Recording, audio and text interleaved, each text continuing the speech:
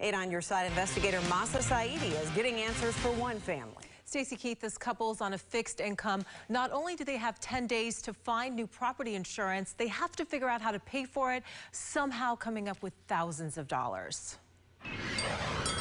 We love our house. We've been here 26 years and we really love our house. The plan was to stay in this Bradenton home forever.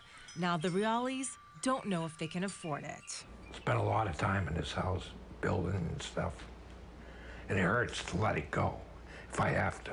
It's just, it's just really stressful. On Friday, Barry got this notice from a property insurance company, Southern Fidelity, stating it's bankrupt. Thus, all policies will be canceled July 15th. It was quite a shock, because it was hard enough to get the money to start with. The Realis had just renewed their annual homeowners policy less than 3 months ago. Their premium had doubled. So to pay for it, the couple says they were forced to cash in their life insurance policies.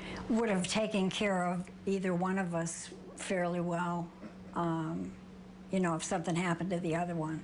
How difficult was it to make that decision? It was very difficult. The Realis are scrambling to find new property insurance, but they're also out of cash. So to pay for that new insurance, they need Southern Fidelity to issue a refund. They called 8 on your side to find out if and when that will happen. We found the Florida Insurance Guarantee Association handles cases of bankrupt insurers.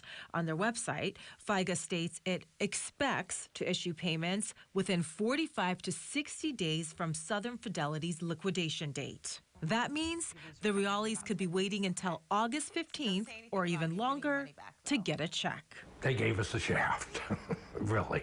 This is happening all over the place and nobody seems to do anything about it. So it looks like this couple is going to have to pay out of pocket for a new policy. Again, they don't know how they're going to do that. It could take months, as you just heard, before they get that refund. We are in the process of reaching out to various officials to see what can be done to fix this. Mahsa Saeidi, 8 on your side.